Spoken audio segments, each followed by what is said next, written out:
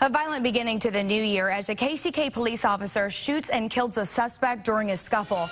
Lisa Benson is live at North 55th and Leavenworth Road. Good morning, Lisa.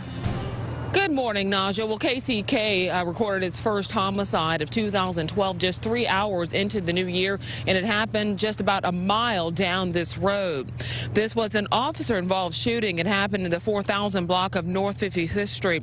The KCK officer was conducting a pedestrian check on a suspicious person when the man started fighting with the officer. During the struggle, the officer drew his weapon and shot the pedestrian. He was pronounced dead before daybreak. KCK police are still in the process of notifying the next of kin. They have not released the man's name.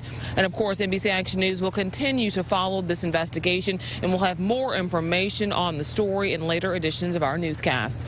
Reporting live in KCK, Lisa Benson, NBC Action News.